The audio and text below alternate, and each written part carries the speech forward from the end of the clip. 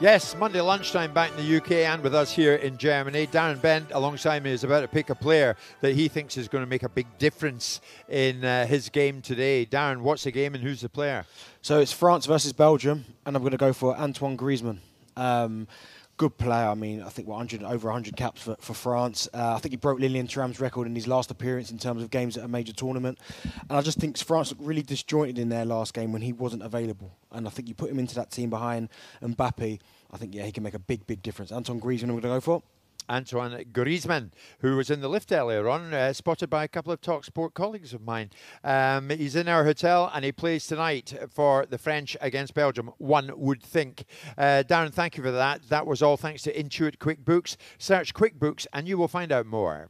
Euro Game Changer on talkSPORT with Intuit QuickBooks. Enjoy more of the football with business accounting software that could save you up to 8 hours a week. Search QuickBooks to find out more.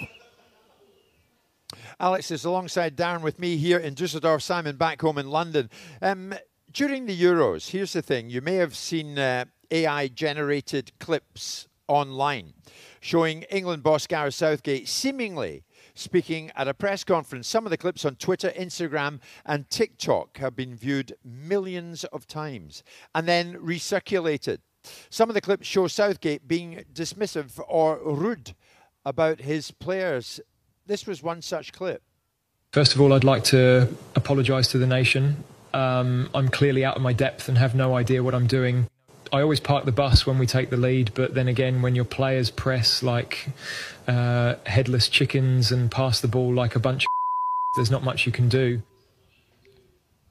Well, maybe unsurprisingly, the FA have come in with a statement and they've said, as we do with all harmful content, we will take steps to have these offensive videos removed. Gareth and everyone in the camp are focused on the next game. Simon, I would have thought it would be pretty darn easy to distinguish between fake and fiction here. Would you not? Well, because of the content. And the old expression of art imitating real life, isn't there? In this instance, art is probably more reflective of the real representation of what we're watching. But look, I mean, the artificial intelligence side of things in society, I'm ironically writing a book using artificial intelligence to understand certain aspects of the way forward in society. We have this challenge with artificial intelligence and the way that it's going, and the idea of being able to find out authenticity and be able to legitimise what is real content and what is not is going to be a battle that needs to be had, and whether that's watermarks on screens to be able to determine what's authentic and what's not. I mean, I think people can pretty much see that the likely content coming out of Gareth Southgate's mouth against the artificial intelligence version of it isn't going to be the same, and it's a bit of a storm in a teacup. I mean, we're always seeing parodies, we're always seeing situations, and now technology is absolutely providing for it. I've been doing ChatGPT, as I say, to write this book, and having bots created of me having conversations with a long since departed Max Wall and Marty Feldman about dreadful subjects, and you can't tell the difference. You cannot tell the difference. I'm listening to myself talk nonsense to Marty Feldman and Max Wall about some ridiculous subject matter that I won't go into on air because it's probably a little bit too risque.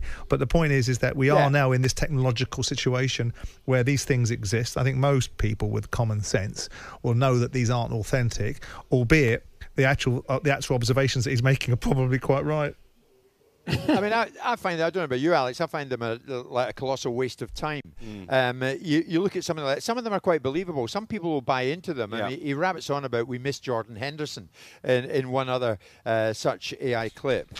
And some people will bite on it and go with it, thinking that it's factual. Well, I don't think it was AI when he said we haven't found a solution to replace Calvin Phillips, was it? Although it could have been.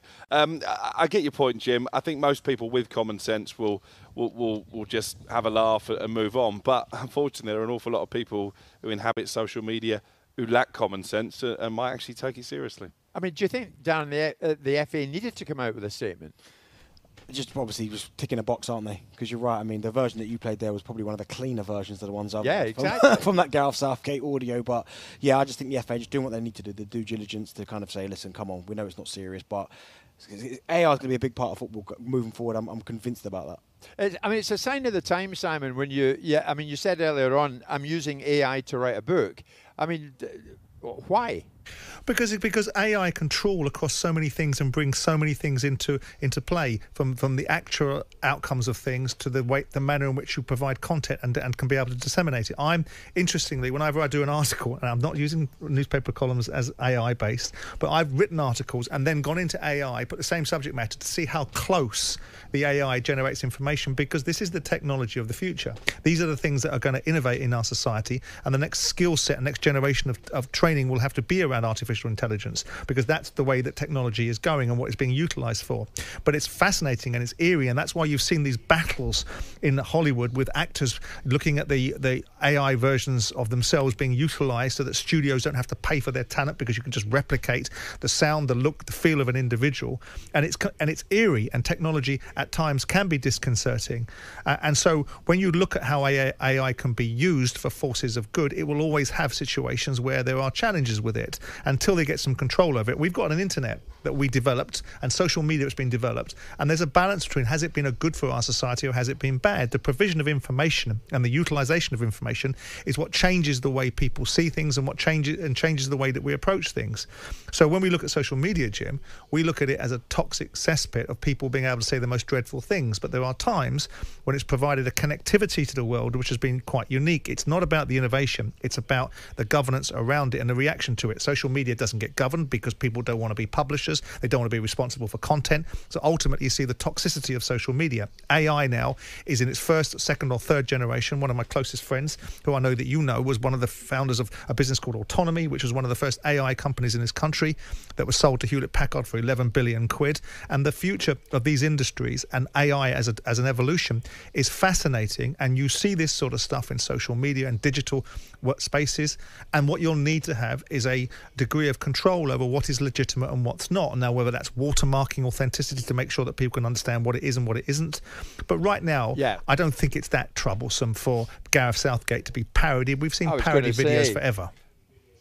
Yeah, but Simon, this Monday lunchtime, please put me in the picture here. I mean, don't destroy the image for me. That wonderful column you write in the Mail, that's you, isn't it? It's not AI. No, I said to you, what I did was I write a column and then I see how clever AI is, and it's a bit disconcerting because what it does, Jim, it trawls over everything I've ever done, everything I've ever written, everything I've ever said, every podcast I've done, every radio show I've ever done, every book I've written, every dreadful utterance and mutterings that I may have had, and it can produce an outcome that's bloody similar to my own thinking, which is a bit disconcerting because we don't need a digital doppelganger of me, do we?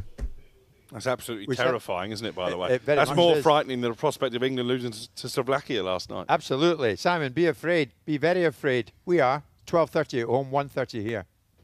On AM, on DAB, via the talkSPORT app and on your smart speaker. talkSPORT.